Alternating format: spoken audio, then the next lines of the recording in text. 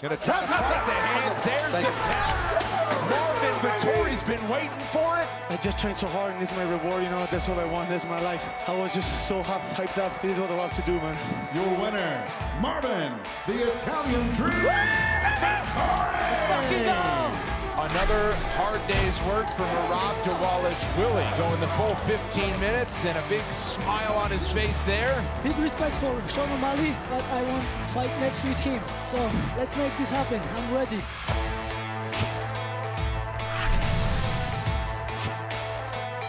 Welcome to UFC Unfiltered. Please tell me that's on video. I've never been happier. I'm made for a fucking podcast.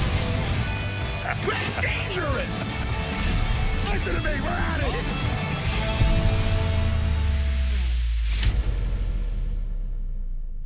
Welcome to UFC Unfiltered. Matt and I have Merab let me see if I can say his last name. Dvalishvili. I think I got it right. It's a hard name to say. Doug Ellin, who created Entourage, is going to be coming on. I'm not sure if he's a fight fan or not. I guess we'll find out. And middleweight Marvin Vettori, who was really impressive against Karl Roberson. Did you watch all the fights, Matt? Did I watch it, Jimmy? And first of all, Merab, you want me to help you with his last name, Jimmy? Yeah. Yeah, I'll do it later. But the thing is this, he's goes, you know how later people like there's like you say like Madonna, you say Prince. Yep. You say Merab. You understand? That's all you need is Merab. Because literally, I'm going out on a limb here. Yeah. There's probably only one. It's not like Matt or Bob or Jim. There's only probably one Merab in the whole UFC. And there's only one Merab that fights like where was I going with that? Well, can I tell you this? Here is the interesting part: is Madonna and Prince. Those are creative decisions. Yes. We just say Merab because we simply cannot pronounce Dvalishvili. Yeah, but it's one of those names that you just need. Merab. Merab is good. Can I just tell you, I'm so happy for him though. He's such a great guy. I can't wait to talk to him in a little bit. Yeah. He's just. Like Longo did one of those parades again with everybody down at Lore MMA, yeah. And in Garden City he did like a parade of cars beeping for him the day of the fight. You know, just showing their support because he really is the heart of the team. Everybody loves Merab. He's just the best type of guy. He's just such a good guy. I can't say it enough, Jimmy. Yeah, you know, Jim, like how I like go jump up and down and say how you're a decent guy. I say that Merab's a great guy. Like they go Jim Norton. I go, he's okay, man. All right. Yeah, okay. That's fine. And that's actually better than most people would give me. I'll take it. I'll take it. Jim Norton is fine. I don't need a big commitment to Jim Norton is great. I'll take Jim Norton. Yeah, but that's good enough. I love to tease you like a guy who did a podcast for 3 years with you and 400 episodes. I can't believe it. That Isn't many. That crazy? I cannot believe it. Yeah. With me, Jimmy, let me tell you, you got the right amount of me, Jimmy. You know? 2 times a week for the last how many years? It's good. Yeah. You know who gets too much of me besides like my wife is Longo. Longo, you know what I get with Longo? You know why? Because me and you are good friends, I feel. If I needed you, I can call you. Sure. But Longo is one of those friends where like I'll wake up and I'll be drinking my espresso, or I'm on my stoop, or I'm in my yard, or wherever. I call him up, you know, just call him for no reason at all. And I just spoke to him the night before, so I'll call him up. Hey, what's up? Hey, what do you want? Hey, well, bullshit. And then at night time I'll call him again. Maybe I'll give him a call. I call him too much. Yeah. I'm that friend. I might be annoying to him. No, but it's not that it's annoying. But you're always. You guys are omnipresent with each other. You're always present. So I get that. Listen, we have to. Sure. We got to do a movie minute. Sure. This is going to be a new one because this is like I'm going to call it. We'll call it Matt's Movie Minute, and because we don't have the sound effect, you're gonna have to do it old school where you do that. You know, you sing the little theme of it. Yeah. Okay. And then I'm gonna throw in hidden gems. All right. So let's just see how this is gonna work when we introduce the little bit of what we're gonna talk about. Here we go. So go ahead, Jimmy. Da-da-da-da-da-da, Matt's Movie Minute. Hidden gems.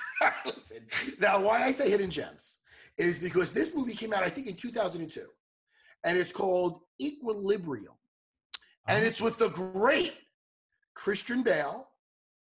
You got Ned Stark in there, the guy who plays that, and he's he's younger. Actually, he's 2002. You know who told me about this movie first, Jimmy? Who? Is Joe Silver, the old UFC matchmaker. And he was so high on this movie, he said, and back then, when in like 2006, whenever he told me this thing, he goes, nobody knows about it. It wasn't really popular in the theaters. And I got to see what came out that year in 2002. Why it got, because sometimes movies get overshadowed or whatever it was with other big movies. But let me tell you something. I'm watching it. I started watching it I found it on Amazon Prime. And it's, Jimmy, let me tell you, it got me in right away. And it's with Christian Bale. You know, in my opinion, and I'm not alone in this, Jimmy, the best Don't say Batman. it. The best, well, what are you going to say, Val Kilmer? Anybody but him. Adam West. Christian Bale? What about, you don't like when he has a criminal? He's like, where is she? Wait. Do I like when he sounds like a 10-year-old doing an adult Batman voice? No, I don't, Matt. However, I love Christian Bale. He's amazing. No, he's great. He doesn't use technology like I think Ben Affleck did it.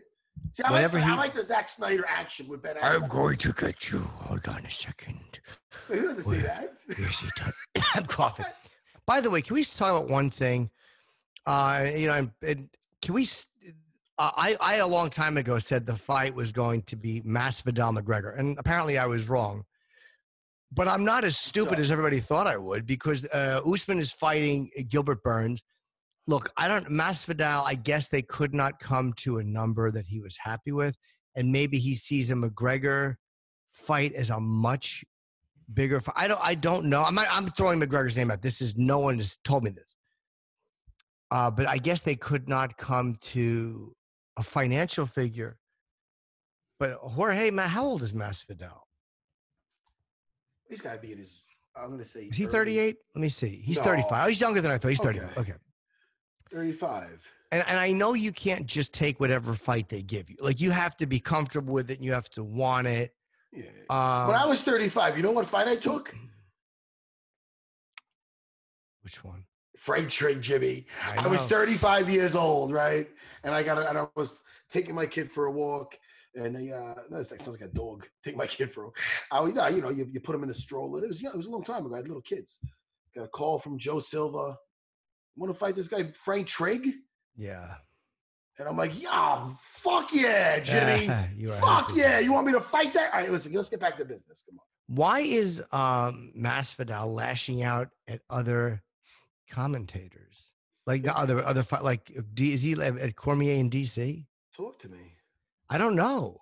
Look, I obviously would never think that I could tell Masvidal what he should do. I don't know the man. By his choice, I'm sure. I would love to hang out with him.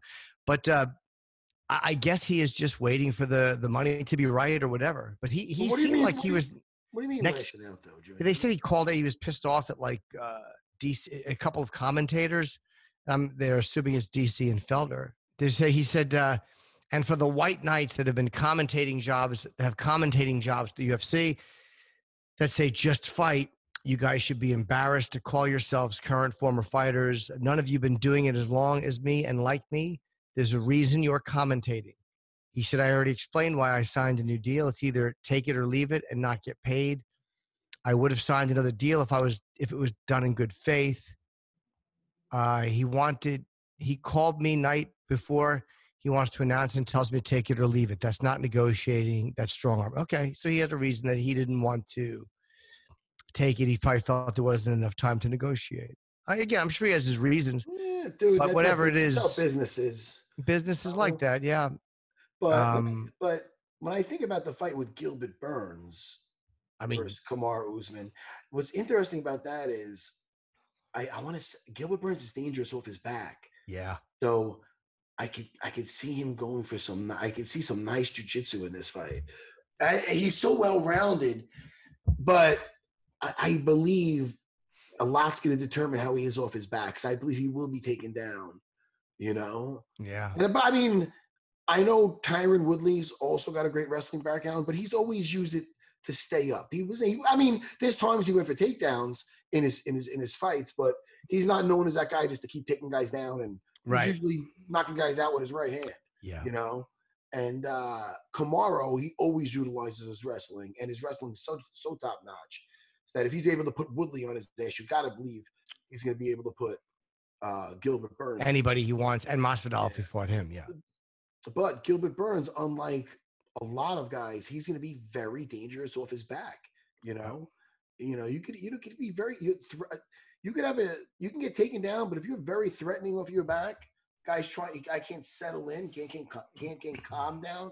Right. Can't be calm down there and get a little rest. You scramble back to your feet a few times. It's a very interesting fight, man. It's hard to count Gilbert out after what he just did with Damian Maia. You know what I mean? Yeah. It's very Woodley also, obviously. But when I'm thinking about the Damian Maia fight, when Damian Maia is really, when he's on you, he's hard to escape from. He's very hard to escape from. And Gilbert Burns has looked incredible. And again, against Woodley, just so fucking dominant. And he proved he can go for as long as he has to. Hey, props to what do they do? Charles LaRosa. He came back after getting dominated by Bryce Mitchell. Fought very well. The best way to get over an ass beating is to beat someone's ass. He was in a dog fight. You know what I mean? Yeah. I'm trying to see. Was he on the? He was on the main card. Yeah, but Kevin Aguilar, that was a good fight. It was a good fight. They was scrapping. Yeah, you got to give split it decision. Charles Incredible. Rosa for just it's hard to you get a beat like that, you can question yourself. Did you see his face when they said? I guess 29-28 Aguilar. He was like, what? Like he couldn't believe it was even a split decision. Yeah. Well, I mean, that's the way you want to be. It's better than being like, oh, goody. Oh, good. That's great news. Lost one.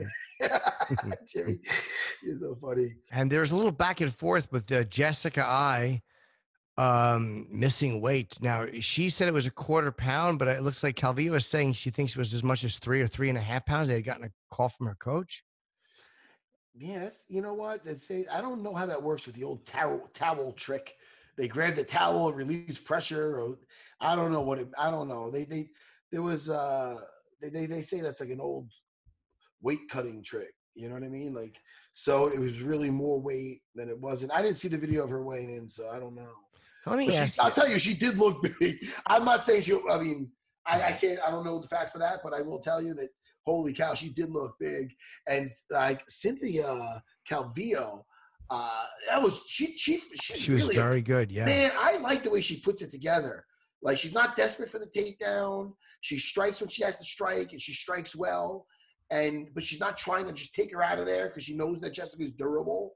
So she's getting off on her. She's getting out. She's shooting in a perfect takedown. Nice ground and pound.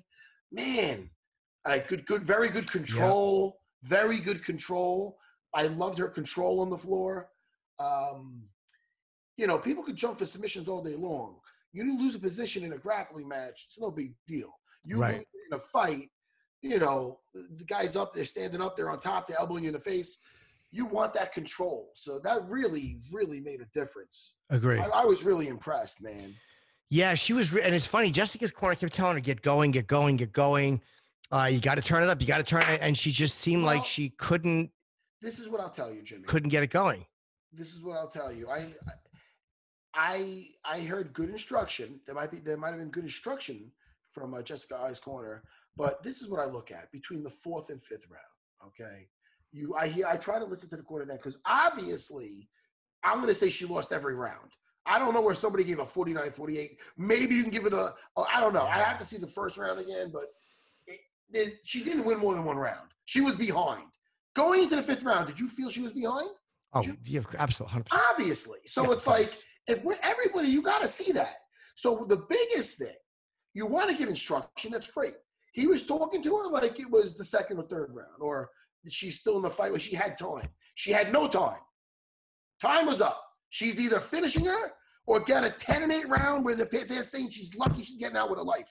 That's what you say to her. Yep. Otherwise, you're doing her a disjustice. She will not. The fighter, it's not up to the fighter to know that she has to get it done. She's living in the moment in there. You know what I mean? So she's going through her head. She might be thinking she's doing better than she's not doing, or worse. So it's up for you to say, listen. You could say, look, you're up. If she was up in the fight, listen, you're up in the fight. This person, they're desperate now.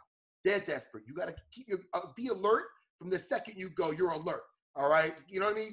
You gotta let them know where they're at in the fight, because a lot of people don't know in their head. It's not up to them. It's up to you. There was no sense of urgency in the corner of Jessica. He had to know she was losing, there was though, no right? sense of urgency in the 4th to 5th round. I got to listen to it again. Yeah. But from what I heard, it was some boxing instructions with the, with the uppercut. You do this, so that's and that. It's good. But you gotta put a stamp on that fucking fight. You're behind every round. You're behind every fucking round. Matt, as a guy who coaches, you definitely know better than me. And I noticed that too. Sometimes, because again, I don't know how you're supposed to talk to a fighter in that moment. But there are times where you're like, look, if you're down 3-1, clearly down, or even, I don't know how they're not being more urgent, because she was absolutely going down. I felt like she was down going to the 5th.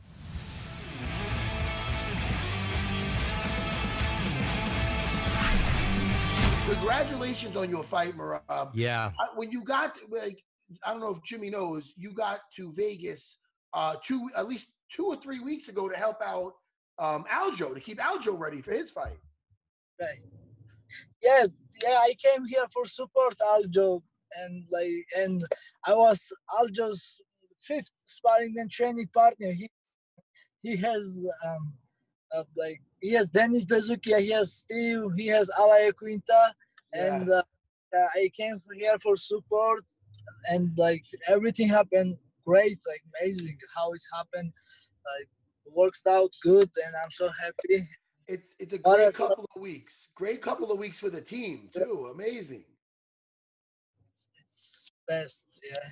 Hey, Merab, did you get to go out and enjoy Vegas at all? It's not the way it normally is, which might be good if it's your first time, because there's not that many distractions. But did you get to go out and do anything?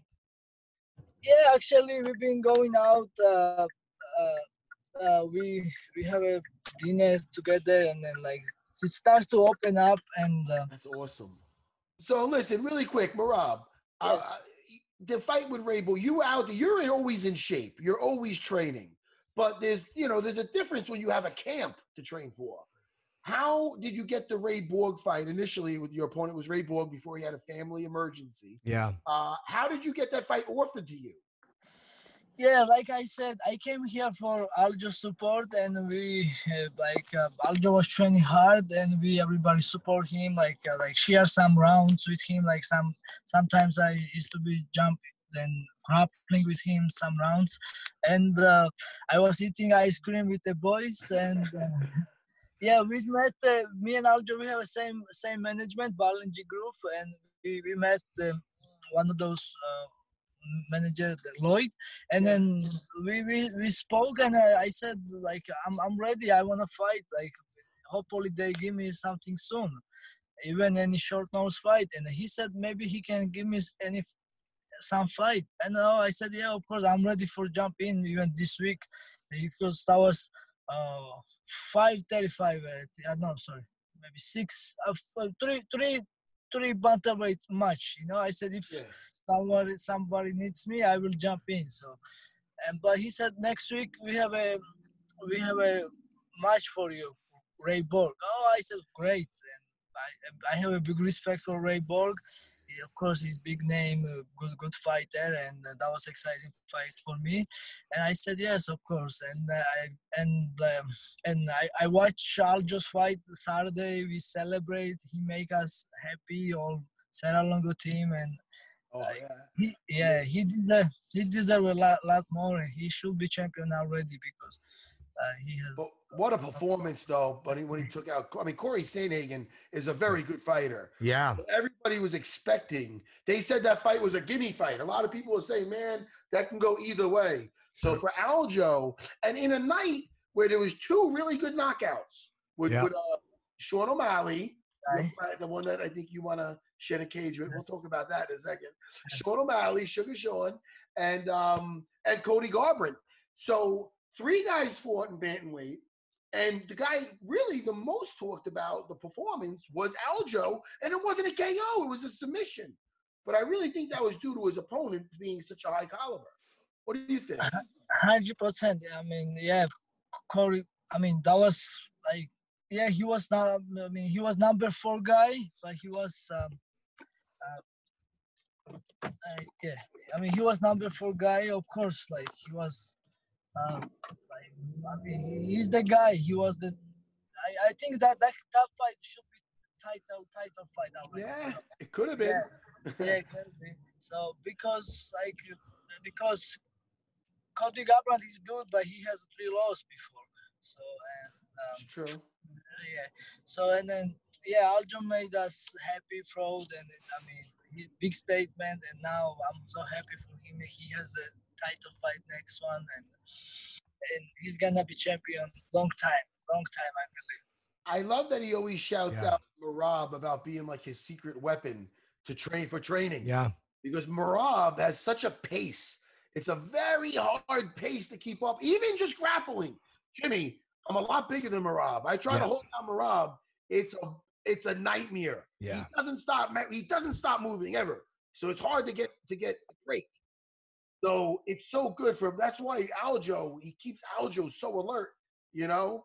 So it's you guys really do push each other to the next level. I really love the way you guys work.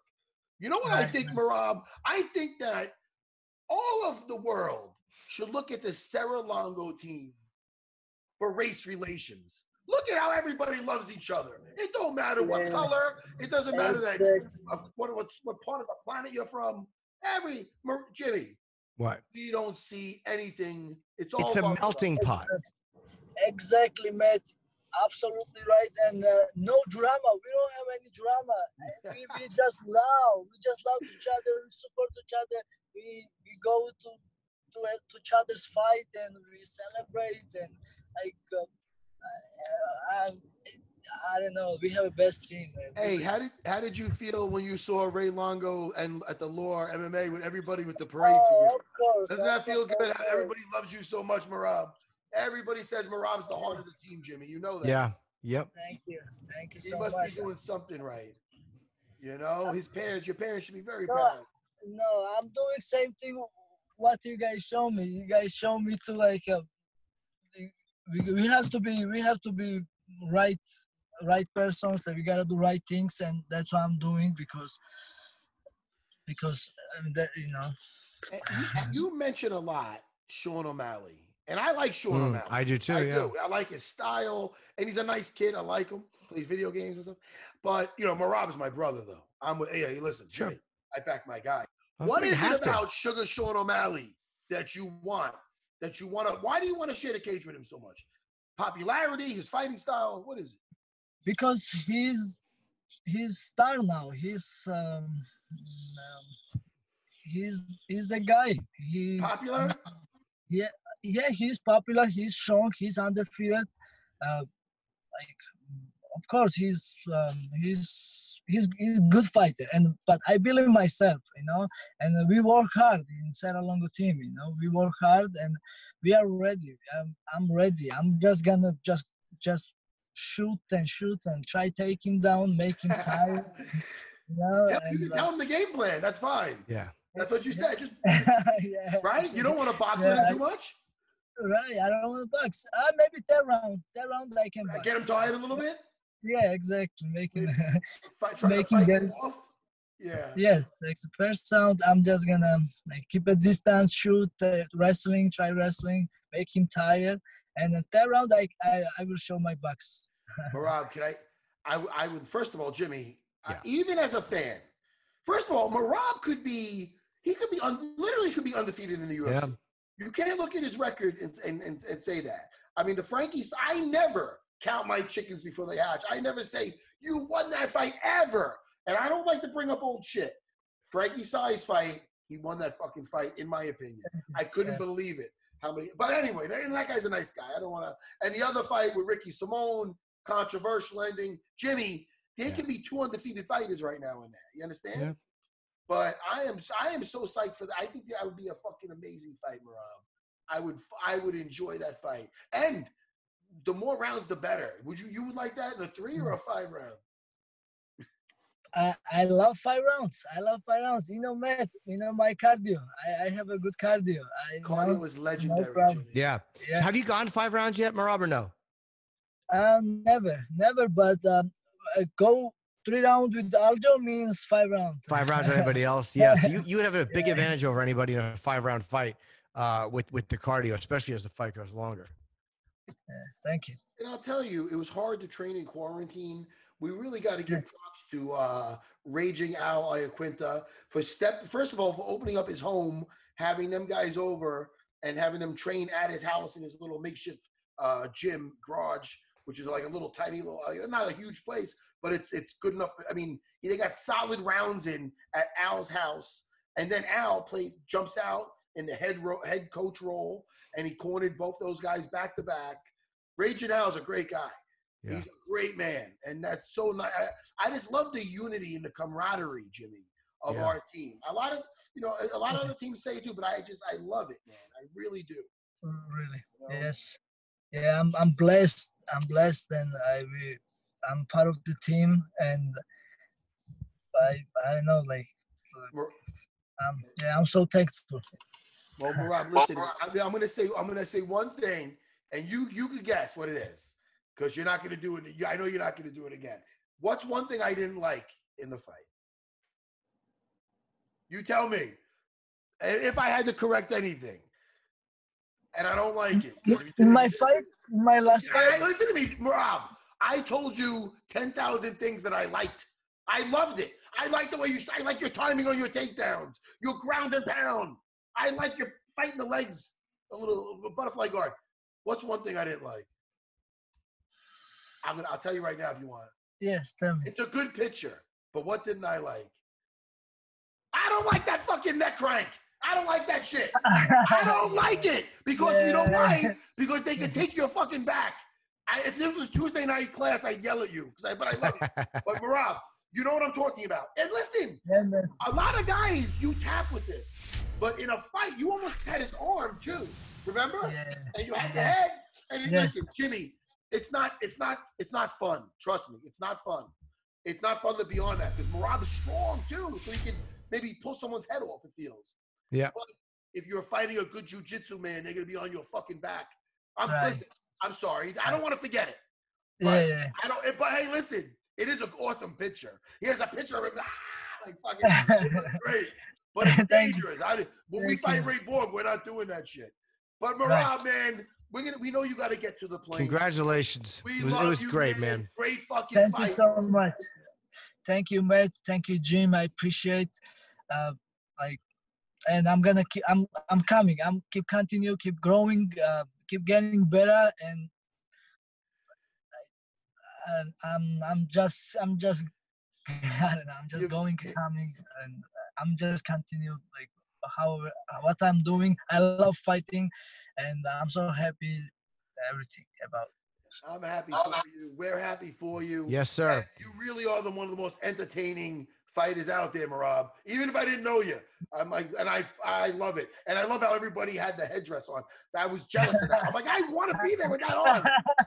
Listen, I'll see you when you're back, buddy. All right, man. Thank you so much. The best. All right, take care, Merab. Take care, buddy. Thank you. All right, be good. Thank you.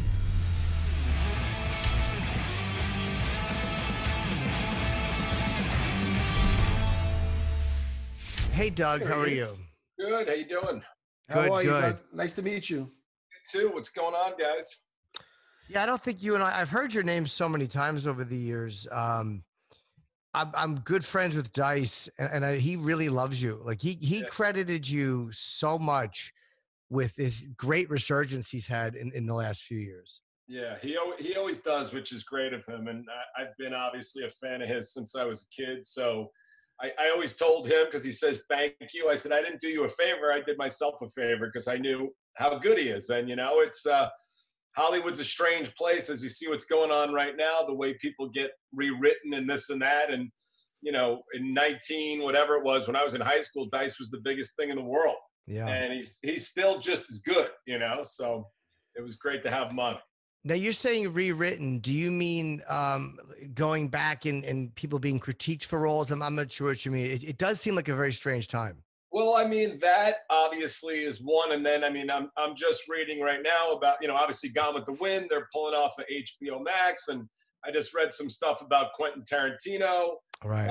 And the question is, where does the line draw between, art, what people write, and, what people actually say and think as their own personal thing. So it's a tough time, because even Dice, as you know, Dice was an act. I mean, he put on a show, and he's really a really good guy and a father, and he's been pretty much in monogamous relationships his whole life. But what he talked about on stage was different than, what he actually is. So I spent 3 years on the road with Dice, and a perfect example is this: the difference. All he would talk about is, I fucked that. So I'm like, this is going to be great. We're going to be getting laid on the road. Right, yeah. And it's literally, you go back to the hotel room. He peels the plastic off the fruit. It's dainty. It's the word. He just wants to hang out with his buddies, right, and play pranks. Like, it was none of that shit. So yeah, right, there was a tremendous difference between this animal on stage. And I used to tease him and tell him what a mama's boy he was. He liked honey, like big comforting sweatshirts. Yeah, and he's a really good dad, and that's why, I mean, obviously whenever there's a situation like that's happening right now, which needs to happen, changes need to happen and things need to happen, but there's always an overcorrection, and I think people are going after anybody they can right now, and it's a little scary. So, and what is that? Is that to make themselves feel better, or it just really feels like it's like, come on, like things taken out of context, or just not mean-spirited, or whatever it could be. It's like, listen, this guy's not trying to do this to hurt somebody. This, you know what I mean? So it really bothers me. I think, it's a tough time when people get emotional and they take things personally. My feeling is, and listen, there's art, movies that have offended the shit out of me, but I think what makes great art is when people push boundaries, and sometimes they go too far and sometimes they don't. And also sometimes some things last. I mean, Gone with the Wind, which, listen, I haven't seen the movie in 25 years, so I can't even really speak about it specifically, but it's always listed as one of the best movies ever made. Yeah. And there are things in it that are offensive to people. Just as me as a Jewish person, I see movies all the time. There are things in it that offend me, but I don't think you can go back and critique art. You can look at people and what their actions in their real lives were, and whether we should be celebrating them, which I think is a different story, like the Confederate flag and like some of these generals that they're going to take down. But I don't think you go and look at art and say, put it away. You can talk about the context, and which I think is an interesting conversation. And Quentin, who I think is one of the great filmmakers of our lifetimes, he used the N-word a lot, and he's taken criticism about it before. And I see today in the news, there's people coming at him again. So we'll see where it falls, Isn't it interesting too? It's so selective what upsets people. Like when they want to go back and get mad at you for work you've done, nobody gets mad at people. And it's the oldest argument in the book, but nobody gets mad at people who have committed murders and rapes as in roles. Nobody gets angry at that. Nobody gets mad at It, which is about a clown who murders children. Like, everybody's like, that's great, it's entertaining. Right. But if you said something that is deemed socially offensive in this context, you're a bad person. But it's like, well, what, killing children is never allowed. Like, that's never a thing that we're never going to smile on that. There's never going to be a time where, like, well, killing children used to be okay. So it's just funny what people go after. And I think that's how it should be looked at. A character in a movie is a character in a movie. And again, when it's a great film, like Goodfellas, for instance, people are letting it slide for a little bit until they go after that next. But they were writing about a time and place. By the way, similar to things in Entourage, people ask me all the time, like, could you make this show today? Well, of course we could make it. And I would write differently now. There are things in the universe that are different than they were 15 years ago. Right. I never wrote a single thing to offend people anyway. But there are things that I personally wouldn't write today that I wrote then, that even when I watch it, I get a little, but it was very realistic at the time. And it was, a half-hour comedy that was meant to enjoy, and people did at the time. But now, there's revisionist shit to everything. So you also written in I remember Chuck Liddell had an appearance. I believe Ronda Rousey. Are you an MMA fan or no? I am an MMA fan, and actually, you know, Chuck was how I first found out about the MMA. So I was a big fan of his, and we wanted him on the show, and we called.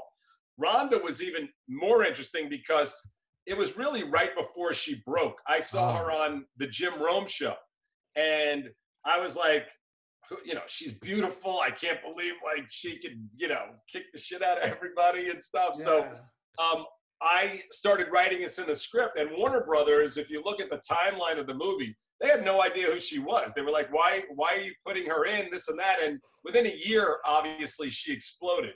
But so I am a fan, although I'm not up to what's happening at the moment as much as I should be, because I've honestly been keeping my TV off for the last 4 months. Yeah. I just can't, you know, so I watched the Conor fight whenever that was. That's the last thing I've seen. It gets negative out there. And what now? Tell me about your podcast. Yeah, so I'm doing a podcast with Kevin Dillon. Kevin Connolly has a podcast. Oh, yeah. So you guys should get Kevin Dillon on because he's so great. But it starts going June 24th, called Victory the Podcast. And it's Kevin Dillon, Kevin Connolly, and myself. And we're going to bring in, you know, everybody from Entourage people to other walks of life, Hollywood and otherwise. And we're going to talk about, you know, everything from Entourage to our careers and to our lives and all of that stuff. So. What made you want to do it? It is funny too, like the idea of podcasting and broadcasting. So many people are doing it now. And I guess we all kind of want to be heard on some level. It's such a frustrating time. What was it that made you want to do it? It was something like, I have things I want to say and I'm not writing something right now, or it seemed fun? Well, a couple of different things happened. People have been asking me to do a podcast for 5 years, and some good people, so, you know, whatever, said you have a good radio voice, you have a good personality. And I always thought a podcast, you know, part of me was like, it's stupid and it's not really doing the system the way I believe that you were supposed to do it, work your way up and you do all this stuff. But I've always wanted to do radio, TV, and whatever. And how it happened now is Kevin Connolly started this podcast company. He's got about 20 podcasts. And he said, do it. And again, I'm doing it for fun. It's not like I'm looking to make money on this, but we got together with Kevin and I, and we're having a great time. And yeah, there's nothing to do right now. So there's nothing shooting. There's nothing happening. There's nowhere to go. So it's been a good time. Yeah, it is kind of nice to be able to do something creative when so many of the creative avenues have dried up. But I like the fact that at least you'll talk about what's going on, even in this discussion, whereas a lot of guys you get on, they don't want to discuss, and just discussing something doesn't even have to be controversial. We just have a conversation about it. So yeah, that's important for a podcast, to be able to go down all avenues and talk about whatever you want to talk about. Yeah, I mean, I think that's what's interesting, and I want to hear differing point of views. And look, right now, you tend to want to be careful about what you say because you can get yourself in trouble with things that 3 months ago weren't so controversial. But as far as I'm concerned, people can come after me all they want. I'm proud of the work I've done in the past. Whether it'll last for another 2 years or 100 years, that's to be determined. And I think you can start rewriting everything. You know, there was a Seinfeld episode that, you know, disappeared. There was a Seinfeld episode at a Puerto Rican Day parade that they took out of the rotation years ago. So at one point, NBC put it on, thought it was good. And then at another point, they decided it was not. Whatever, it offended whoever it offended. So I think part of that is a little scary, and part of that is valuable for people to analyze, you know, what you're saying, who you're hurting, and whatever. So I think it's all good discussions. Well, I understand Michael Richards' Laugh Factory episode has also been yanked from rotation. Yeah, well, that's what I'm saying. That's a different thing. That was his own personal self. Yeah. Exploding in a moment of anger and saying things, as opposed to a character that is on TV, you know? Well, I thought when you mentioned Seinfeld and people getting outraged, as a 5'6", I thought it was going to be the episode with the little people and then the one little person, he lied about his height. Because you don't do that shit. I'm technically 5'6.5", but when I fought, I got pride. I left that half off, Jimmy. Yeah, of course you do. Round up. I don't round up like these motherfuckers. Uriah Faber's. I don't think Uriah Faber's lying. But you know what I'm saying, though? And like, so that offended a lot of people, I'm sure. And, you know, as each group goes, but still it's comedy. And I think, you know, you got to decide what you're willing to tolerate. But I think the PC culture is getting a little out of control. And that's not to say that there doesn't need to be change. Again, to me, the fact that the Confederate flag has been flying at NASCAR is insane. The fact that a guy would come out and say he's going to quit if they don't let him keep, you know, to me, it's like if a Nazi flag was flying somewhere, I would not be comfortable being in the room. And it shouldn't have to be just because I'm Jewish. All good human beings should not want shit like that around. But, you know, differing people, and I think they are coming to a place, even the kneeling thing now, you know, which my feeling is, and I don't know what you guys feel, if you want to kneel for the flag, to me, that's what America is. You have the right to do that. That is your choice. And a lot of bad things have happened to a lot of people in this country. It's still the best in the world, but we're looking to improve always, and that's what we should be doing. So, you know, I hope that this all leads to a kinder, better place, but I hope it doesn't affect art to the point that people are absolutely terrified to try anything, because I think that's a sad place. Well, artists, artists have to fight that, because what's happening is, what's not being talked about is the vindictiveness of the current culture of punishment.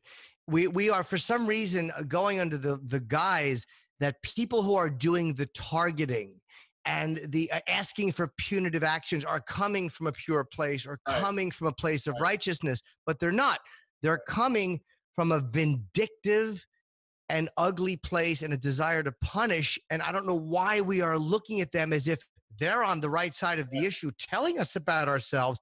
No, they're fucking vindictive, and they want to be punishing. You can't drag somebody out and beat the shit out of them anymore, so we punish online. But that's all it is. And it's also political too. I mean, there's people who really don't care about what they're saying, but they want to make sure that whoever gets in trouble for doing something they did 10 years ago, or this and that. And again, there was a different world, and I'm not going to like get into defending any of the things from 20 years ago, but I think it was a different time and a different place. And some people really didn't think they were offending people with some of the stuff that now is like, what happened? So, you know, it's just weird. It's weird. It's, you know what, before this, it's getting worse and worse though. Because I remember ages ago hearing, I believe it was Jerry Seinfeld saying they wouldn't be playing colleges. And the comics don't do colleges as much because they're very easily offended.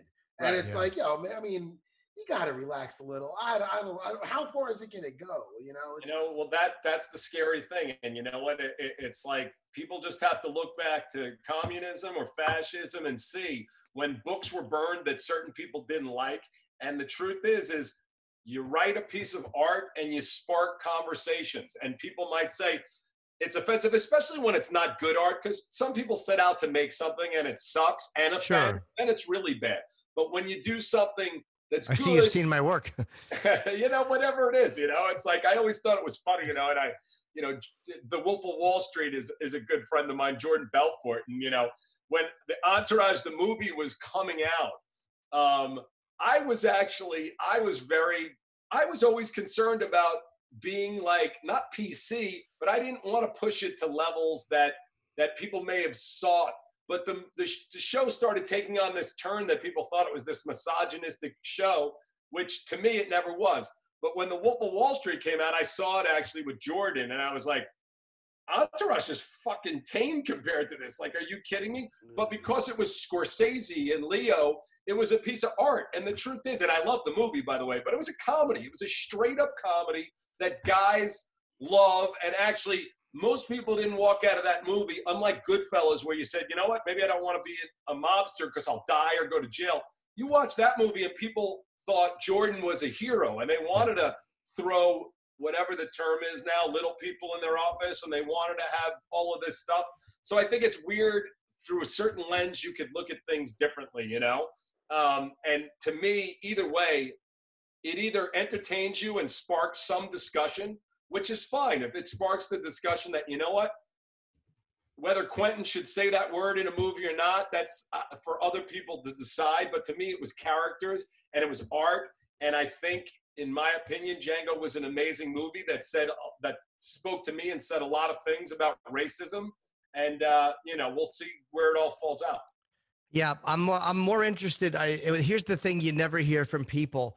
They never talk about what they do that's offensive.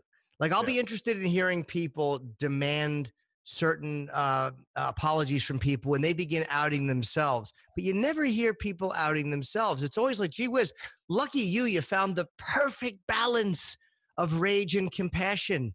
What a great thing you've accomplished. The real heavy PC police, they usually find something on them later because they use it for their own platforms and to get where they're going. And again, none of this is to say that what's happening right now is not necessary and good. But again, we're talking about real life versus art, you know? Yeah. So, yeah, fighting for justice and being outraged at what happened to George Floyd isn't politically correct. I mean, that's just, it was just wrong. Yeah. And it's awful. Political correctness is taking a tragedy like that and then going, and by the way, that joke you told, it's like, what are you doing? Trying to connect what some fucking comedian said to a murder. Like, they're not connected events. Right. Yeah, well, look, what about Kevin Dillon in fucking Platoon? Oh, was he good in that? Dude, he was my favorite thing in that movie was Kevin Dillon. Every time I think of Kevin Dillon, that's what I think about. Is fighting the can. We talked about that on the podcast, you know, and you know, and we also talked about some of the language in that movie, which is, of course, realistic. And, you know, Oliver Stone took great pains to make that a movie realistic. But now it's even when we were doing it on the podcast, he didn't even want to say a line that he said in the movie. And, you know, it's different being, listen, I'm now, he's Kevin Dillon on a podcast as opposed to an actor in a movie. Yeah. But the movie has to stand for what it is. And young men in Vietnam, you know, just like, you know, in my opinion, police officers under tremendous duress, bad things happen. And it's a volatile mix. And there's got to be some reforms, but there's also got to be some culture of understanding that police have a difficult job. And, you know, we also have to figure out a way to respect them as well, you know? Yeah, like in Platoon, you got Elias and then you got Bonds. I don't know, maybe I'm way off. But I'll tell you, what a great movie. Yeah. Well, look, Doug, good luck with the podcast. What is it called and where can people get it? Victory, the podcast, June 4th. It'll be on Apple, Spotify, and all the other platforms. I think it's live now, so you can subscribe now and you'll get a notification on Apple, but we'll be everywhere and it's going to be fun. Awesome. Well, listen, awesome. We have to get to Marvin Vettori, our final guest, but good luck with that. And you're really a good talker and an interesting guy, and I'm sure it'll be great. Take care, man. Well, thanks, Doug. Thanks for coming on, buddy.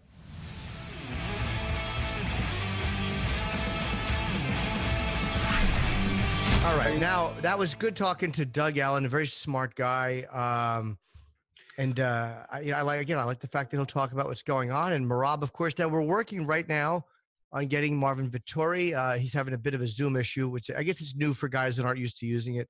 Let's do. You know what I do, Jimmy? I just have my wife set it up, and like before, like I lost you guys, I just yell, "Honey!" I yell. She runs up. Just a shout out to her. All right, listen. Let's go. Decent day. I think we did good. Well, I regret. Let's go to the co-main, which I regret.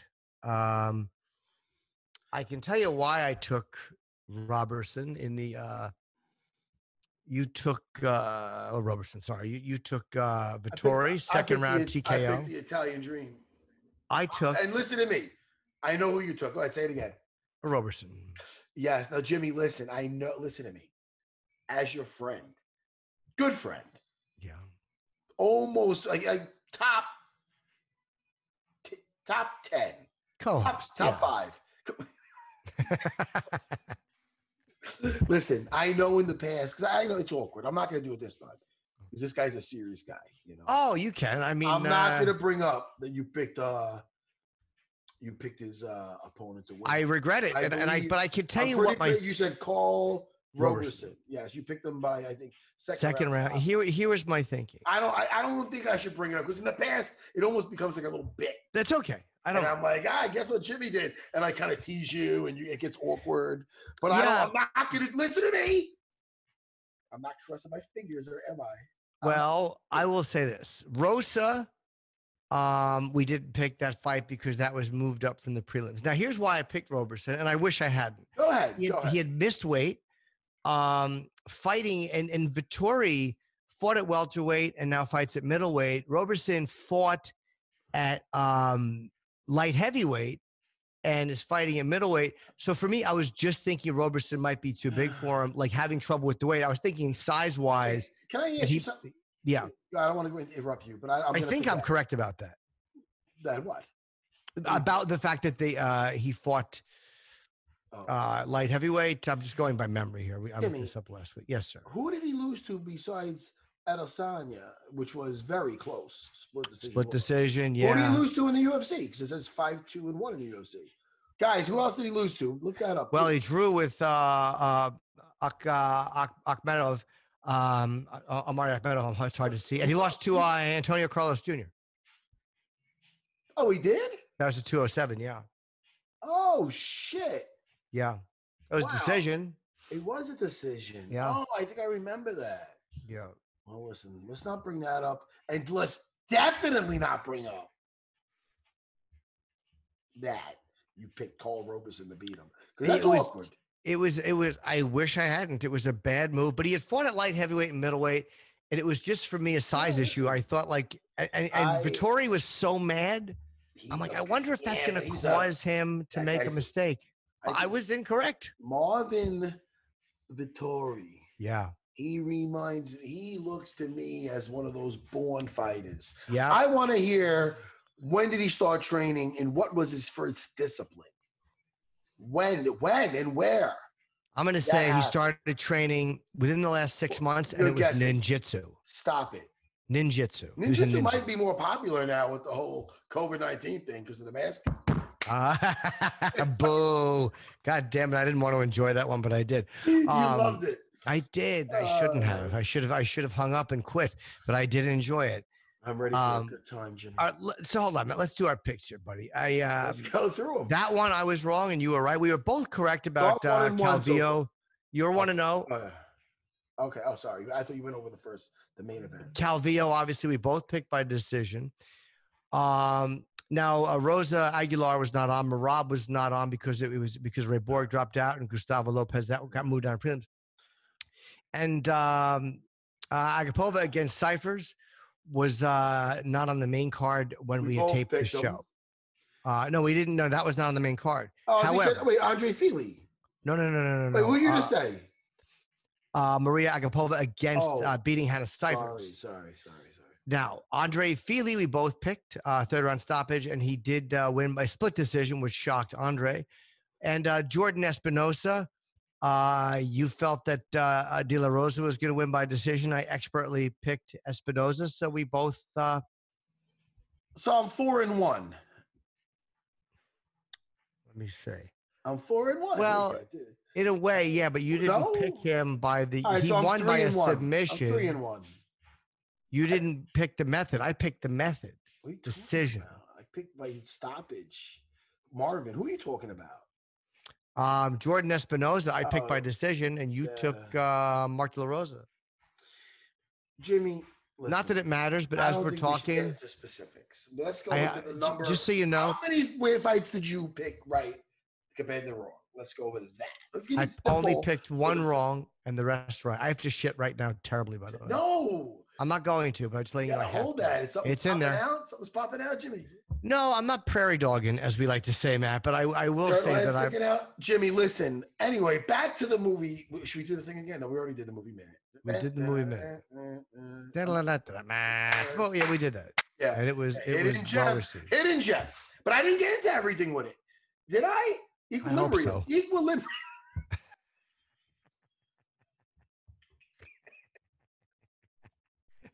Equilibrium with the great Christian Bale. He's not in a bad movie. That's how I knew. So this guy, I don't want to give nothing away, man, because he starts as a stone cold killer. Like he's enforcing people not to feel. Yeah. Everybody takes a drug so they don't feel. So you see his partner, Ned Stark, and he's really being Ned Starky. Like he's really deep in thought, like, yo, this shit's not good. We're destroying all the art. Why aren't we feeling? And you see in his little gun, you're like, oh man, he's not taking the capsules. Look, here's a full. I saw Christian Bale's. They're almost empty. That means, know what that means, Jimmy? Right. It's just like it's gonna what you're gonna do. He's starting to feel again. So what happens? I don't want to give nothing away. Okay. But let's just say you can't feel. If you feel, you know what happens if you feel? Cry. Death. No, sentence is death. Everybody's numbed to feelings, and there's no war, and that's how they justify it. They're taking this drug, and the guys who enforce it, they do like a martial art, these katas with a gun called gun katas. So wow! So if they're gone when they come, it's almost like Matrix. What? When they come back, do people say "Welcome back"?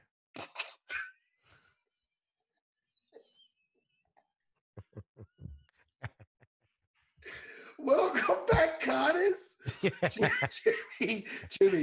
Jimmy, nobody under 45 I know. I'm an older man. Now he's ready, and you got me dying about welcome back, Connor. All right. Hold on, bring me back. Ready? Come on, be mature. Let's get Marvin Vettori on here. A killer performance. Yeah.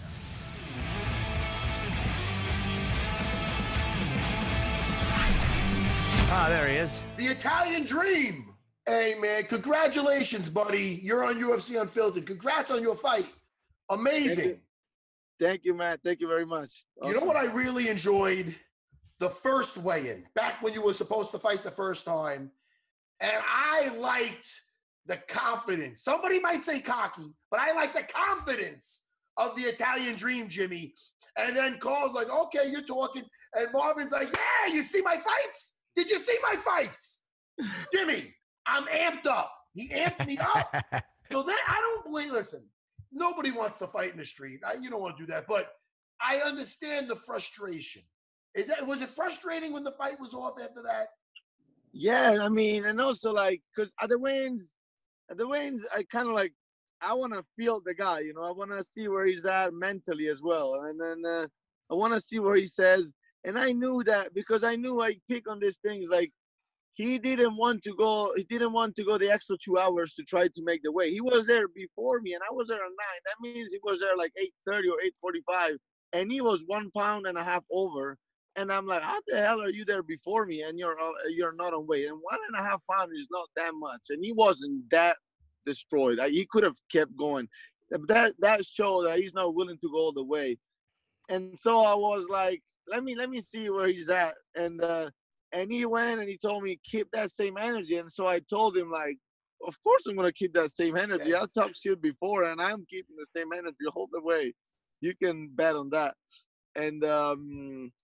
And so then what happened then after he pulled out, he allegedly was unwell. He was very confusionary because for a moment he said he had rhabdo and then he's up and walking the day after. But I mean, I have nothing. I mean, we settled it. I mean, yeah. But then what was wrong to me was that down in the lobby at one point, whatever went through, but then he squared up on me and I'm like, man, we were supposed to fight in 3 hours and you fucking want me to fight right now in the lobby and you're squaring up on me. So I'm like, that ain't gonna happen. I'm like, all right, fuck you, let's do it. I mean, and that's why I flipped a little bit. Well, it actually got you guys bumped up to were you co-main originally, or because there was so much, that video was seen so many times, so that might have helped you a little bit. It moved you up to the co-main event. Yeah. On a sense, it did. Yeah, I mean, we were in co-main, we were in the main card, but we were in co-main, definitely not.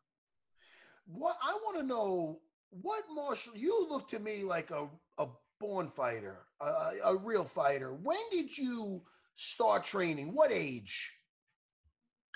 I was very young when I got into the gym, but I was doing like to be honest, you don't even, it's not a very known martial arts. What I started with was Yosekambudo, it's called. It's like very it's like that? Some weird stuff. My father was into. It's kind of like it's. But he brought me to the gym. It was since a very young age, and then at the age of like 13, 14, I started to do kickboxing. But I always wanted to do MMA, man. I grew up watching, like not grew up, but like I got into watching at 14, 15. Fader, man. Fader was my idol back then. I was just like loving Fader.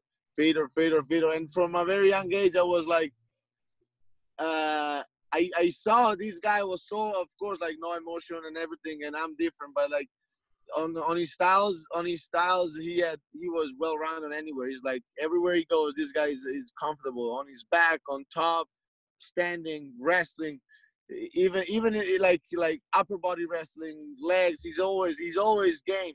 and I knew from day one, I'm like, if I'm gonna be an MMA fighter, I need to train at all disciplines. And so all the pride, that's what like really fascinated me. And so from 14, basically, I started kickboxing, but right away went into jiu-jitsu. But it was hard. I'm from a small village. I had to always go different gyms. I was competing for all the disciplines and trying to put it together on my own, and then eventually moved to London. But yeah. As a Fedor fan, how hard was it to watch that Verdum fight? When Fabricio, he kind of tricked Fedor into coming to the ground. He really outsmarted him and brought him down to the ground. That was a hard one to watch. Yeah, I mean, I think it was way as a hardcore Fedor fan was harder to watch his his other fights, like the one with Trinaldo, that was bad. Not Trinaldo, with Fab, like that Brazilian boxing guy, like former UFC fighter, where he almost got stopped in the first one, then went on second and third. But I mean, his last fights where he wasn't himself anymore was where they were harder. With Fabricio, it was a fair fight, and that's a lot of people that I feel like that's the problem that a lot of very dominant champion and very great champion run into, like a little bit of overconfidence, But sure, it is what it is. I mean, it was a fair fight, like Fabricio has some of the slickest guard in the game, and so he just ran into it. Yeah. Speaking of champions, for people that don't know, I want everybody listening to go on UFC Fight Pass and look up and watch your fight versus the champ, Israel Adesanya. And I'll tell you, very close fight. And you lost a split decision. And, how does it feel to see after that, now he's the champion and he's laying people out? How does it feel? What does that tell you about yourself? How do you feel about that? I have good confidence on myself, and it comes from a lot of things. And no, I mean, I know what's my worth, and I know I can. I think I'll beat him without any doubt when I'm going to meet him again. But no, that what gives me even more confidence is knowing that at that time, without so much knowledge that I have now, I did that much to him. Yeah, no, I mean, then I had a little bit of bad luck, like in my last two years with the UFC, I had some bad luck, but we're gonna make it work it out. If I have to work harder for it, we'll make it. And now things are going good with but after that fight, I was out because with some Austrian stuff, they like with the Austrian stories that a lot of people were getting caught for like super little nanograms of stuff, and I didn't know how, and but long story short, basically I was out for I couldn't fight for 14, 15 months, and that's where he really went all the way up. But no, man, I think that was a very close fight, and we have to redo it.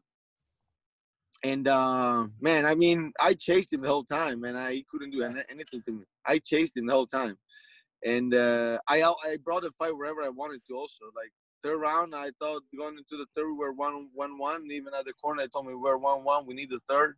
I'm like, all right, I'm gonna make sure we're gonna get the third. And I took him down, and I held him down for almost 4 minutes.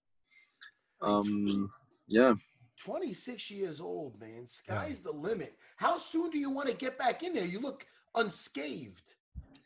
Yeah, we'll see. I wanted to see if I could go back to Italy for a little bit, but I think the American borders are still closed. I'm just gonna get a couple of days, but man, I was just here at practice now. I just went to watch a Kings, and I'm already eager to go back, man. Yeah, exactly. I don't have anything. I don't have no injuries. I feel like I can be back training tomorrow. So, yeah, I mean, soon, man, soon. Soon. And in Italy, you grew up in a small village, you said? How small? Yeah, 5,000 people. Wow. Oh, wow. Yeah. And now, did you guys get hit hard with the whole coronavirus over there, or how was it? Kind of for a little bit, yes, we did, yeah. But none of my family got it. And but yeah, for a little bit we did, because it's I'm very up north. Like I'm basically on the border with Austria almost. Like I can be in Austria like 2 hours and a half. Yeah. So yeah, man, no, it's nice out there. I miss it. So what did you, when you were a kid growing up in this village, do you know that you want to be a fighter, or what was your career or path supposed to be? You know, like there is like that little village, those little villages are like, they're a little bubble. It's like you'll never really be out of comfort if you don't go out of there, but it'll be hard to really exceed on a lot of things because there's not so many opportunities in a sense. Right. But so I didn't know. Nobody ever pushed me to do anything. All I knew was just, I always loved fighting. Honestly, I was, even as a kid, I was always in some scuffles. And I always loved contact sports. Even when we were playing rugby or something like that, I would always jump in. Like I would always love, like, and one thing about me, I'm super competitive all the time. I make a competition out of everything. So you have siblings? Any siblings? Brothers? Yeah, sisters? I have. But I'm the older one. I have other 3 siblings. Yes.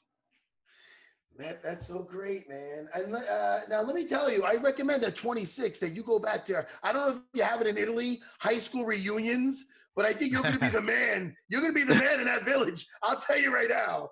They got a house. Everybody back home, they got to be watching you. No, you're like you are the pride of Italy right now in the UFC.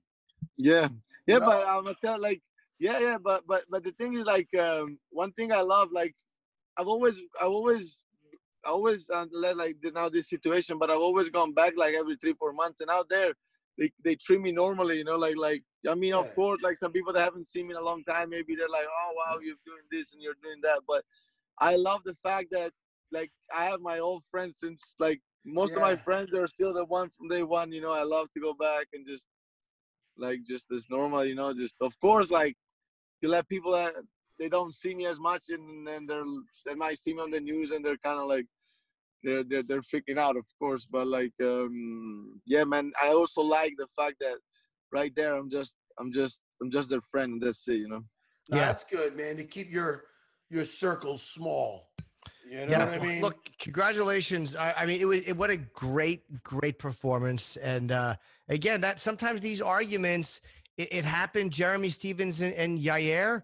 After that, sometimes these lobby arguments, the interest is raised so much more from the fight. So I think that's only going to help you and raise your visibility even more than it was. So I can't wait to see what is next for you. And I'd love to see you run it back with Adesanya too.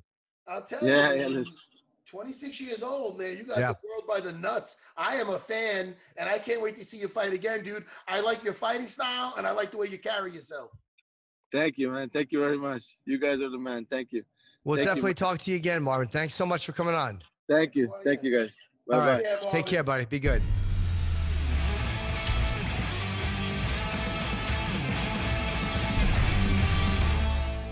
Dude, listen.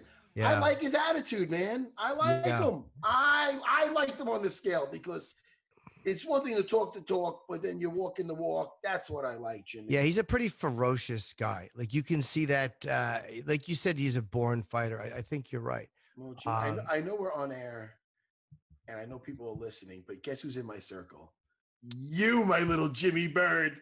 You're in my circle. You're in my circle. I'm in your corner. I'm in your corner. I appreciate that. Although you gotta be careful how you say in the circle, because that could, there could be sometimes a bunch of guys in the circle. It's not good. There's a cracker involved.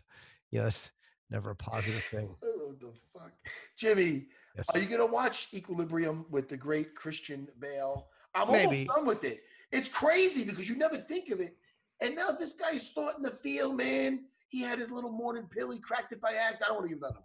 How old is it? And all of a sudden, he's about to take the other pill. It's from 2002. Didn't you hear when you did the Mad Movie Minute and I threw in Hidden Gems? Yes, but I wasn't sure if he's 2002. Yeah, I assumed. What I mean by Hidden Gems is that, it's been out for a while. I never seen it. I see most shit. You understand? Yeah. And I'll tell you right now, especially the times we are now, it's really kind of scary.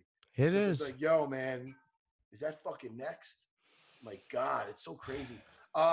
Jimmy, I got other life things I want to talk about. Maybe I'll save it for next episode. Yes. And I know we also have fights coming up next weekend.